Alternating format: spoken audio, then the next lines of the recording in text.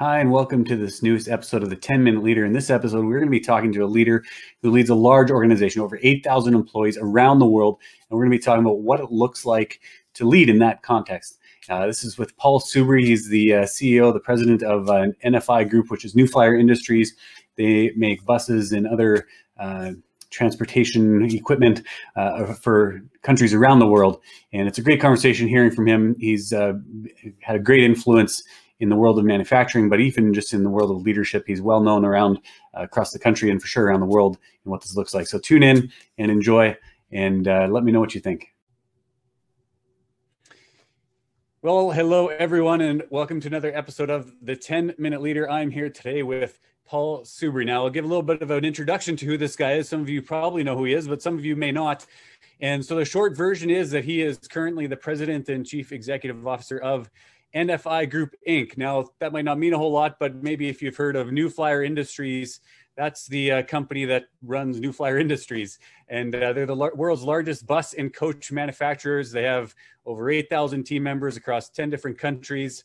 They're basically a leading global bus and motor coach manufacturer, providing a ton of different industry expertise in that realm. I'm not a bus guy, but we won't dig into those technical expertise today anyway.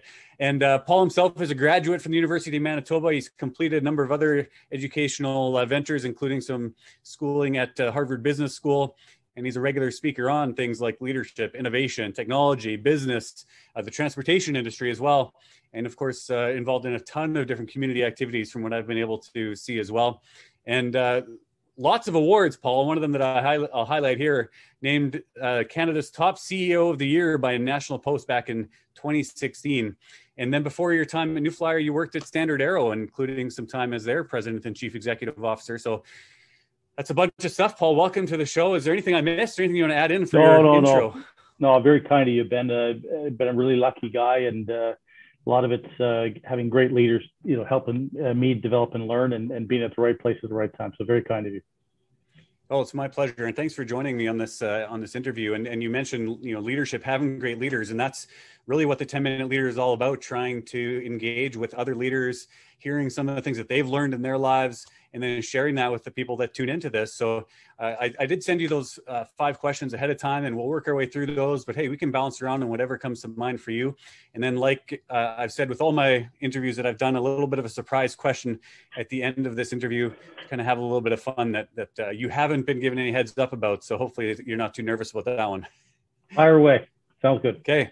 Well, let's jump right in. So the first question that I wanted to ask, when you think of kind of leadership, and what are some of the burning issues that are out there that leaders need to address these days? Well, let me answer that, and a couple of the other questions we'll talk about kind of leadership philosophies and learnings. But, this whole COVID pandemic that, we all say, but it's so true. None of us could ever have imagined how deep, how wide the impact on our working lives, our customers, our business lives, and all that other stuff. And so, a lot of it is actually obvious in hindsight, but, having people work remote, never limited opportunity to physically interact and so forth. The ability to think that we've communicated, or the effectiveness of what we've said or what we've communicated, the ability to check for understanding or that the receivers got not only kind of what we said, but what it means in the context is really hard. And as much as you and I can have this visual conversation compared to, a couple of years ago, we would have done it on a phone call. It's really different. And I think my learning, ages, experiences, cultural dynamics, maybe some time zone issues, everybody hears and listens differently. And so that whole concept of making sure that you kind of get acceptance, hey, Ben, you and I are going to use blue pens, not red pens. You got it? Ensuring that there's acceptance, understanding, it's so critical, I think, now in this crazy world. And who knows how many people are going to physically go back to work. I think the majority of them personally, but that world now of distance working, there was distance learning, there was remote workers or commuters, but I think that's a big deal. The second thing is the whole social overload. I just think about my life and my career, going to high school, university. I check the paper once in a while, very seldom. My dad at dinner told me what was important. Once in a while, I'd watch the news as I started working and so forth. And I got into this kind of religious process every day of reading the newspaper. But I have kids in their 20s now, and their friends and people that work here. And so not only the normal media overload, but the social media overload, and the pace at which stuff gets dispersed. Unfortunately, some of it's true, and unfortunately, some of it's not true. And so that ability for people to kind of separate the wheat from the chaff and understand, what is meaningful, but what's also relevant to what we work on, and helping our people understand that stuff. So however we handle meetings, however we disseminate learnings and information to these people, whether it's emails or whether it's, Teams calls or whatever, that kind of stuff. Right. And the last thing on this burning platform, I think, and it's really opened up my eyes in the last couple of years, and we see that it's in our everyday life, whether you're buying a pen off of Amazon or whatever. The days of being able to see my competitor is gone, right? The competitor is, in many cases, not around the corner. In many cases, invisible. What they, how they steal or go after my customer, how they influence that customer's choice, and so forth. So the ability to get unlock, draw a little strategic map and think, I got it, that thing's going to change the minute the ink's dry. So, there's a couple of things that I think that are sitting in front of a leader today that we got to kind of be very, very aware of.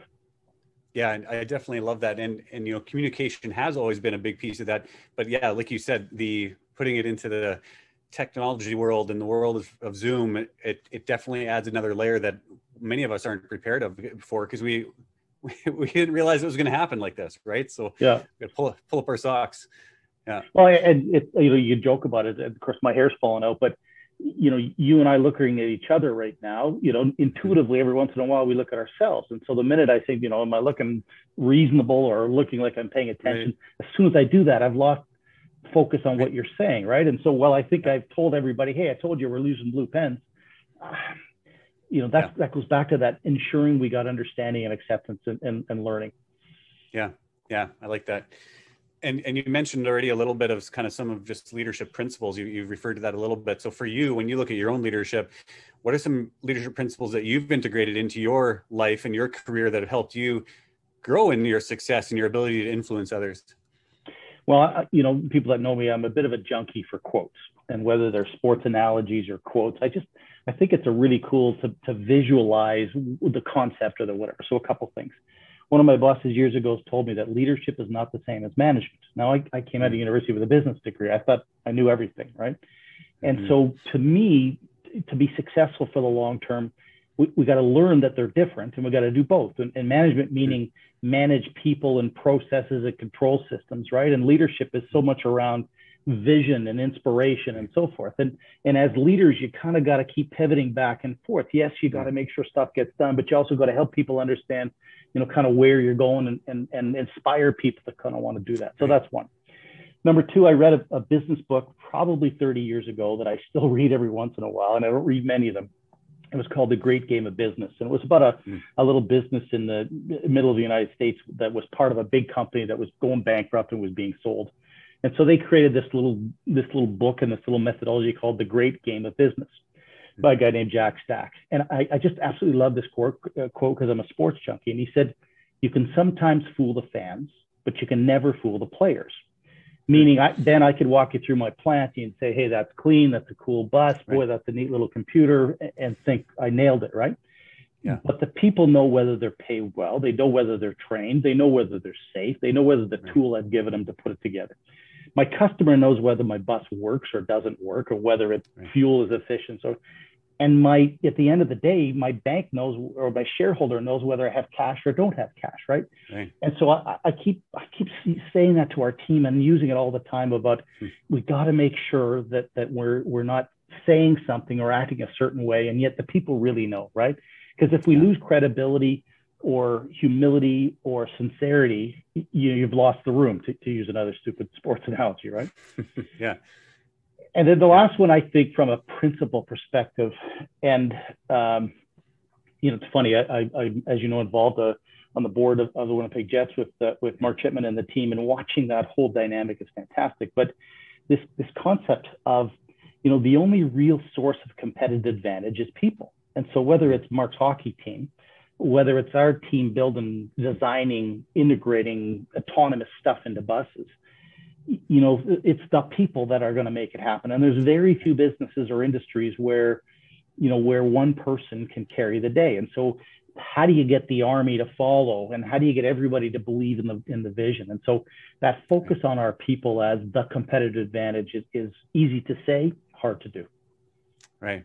But I love that reminder, right? Because so many times, and I was actually just talking with a client of mine this morning around this exact issue where, we know that people are important, but so often our actions speak louder than words, right? And so we need to keep reminding ourselves of that, and then actually being intentional with investing in them, helping empower them, train them, equip them, or else it's the thought doesn't actually translate into action. So I appreciate the reminder.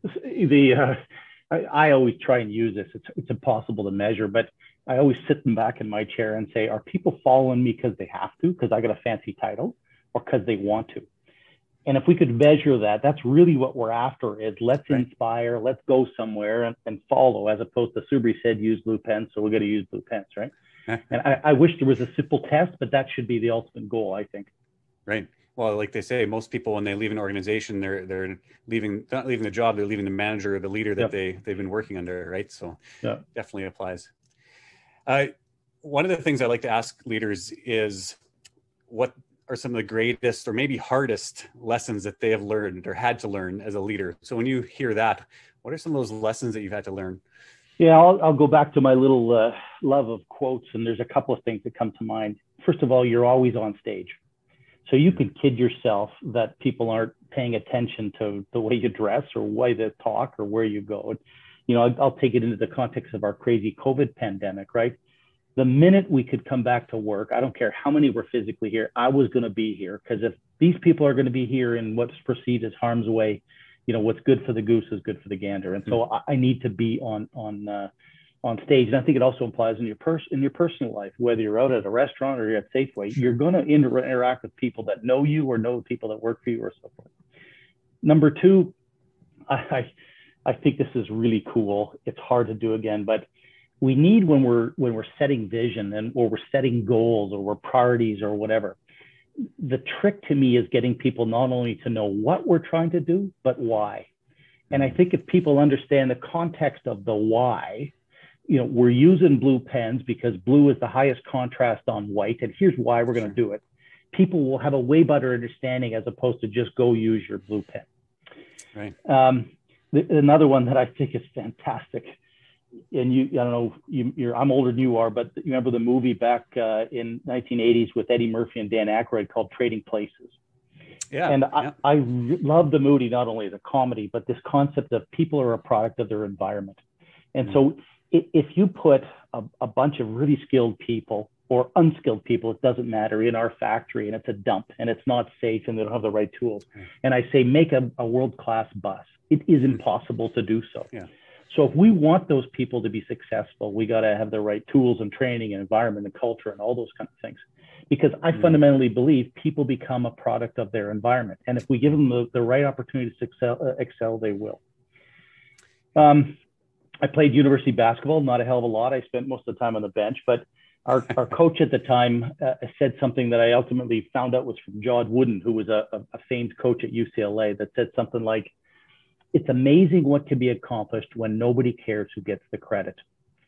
And so it really is true. We're designing world-class electric vehicles that have autonomous elements and so forth. And while there's a bunch of stars around this business, I can go over to our new product development site, and it truly is, they made it, not Freddie made it or Susie made it or whatever, right? And so nobody's jumping up and down saying, I designed it. And I think that's, listening and watching the Jets dynamic and watching the way Mark and Kevin Cheveldayoff had managed the team and the business. Right. They're trying to build a team that's going to win. Yeah, you got to have stars, but at the end of the day, if everybody plays without caring who got the goal or who got the assist or who whatever, that's critical. And I'll toss out one more, which I really like. I kind of made this one up, but I think it's appropriate. Everybody has their opinion. So, I'm a leader of a business. I give direction, I make decisions and so forth. And you can't satisfy everybody. But I often say to people that are not close to working with me, farther or deeper in the organization, toss all the rocks you want. But as long as there's your name on there, and a suggestion of how you're going to help fix it, just tossing rocks is not helpful. So creating an environment where people are engaged. And I think leaders, if we can find a way to get people to help us identify and solve the problems, not just complain about the problems, that's a real key to success. Yeah. Yeah, I like that. So often some of the greatest pain can happen in an organization when there's all that kind of behind the scenes bickering, complaining, arguing, whatever, spreading rumors, and it never gets talked about in a healthy way. So I like how you've talked through that. That's fantastic. All right, thanks for watching part 1 of that interview with Paul Soubry. I hope you really got some good value out of it. Just want to invite you, if you are looking to invest in your own leadership development or the leadership of your team, reach out, let me know. I'd be happy to have a conversation with you to see where that goes. Stay tuned for part 2. It's going to be coming out soon, and you can learn some more from this great leader, Paul Soubry.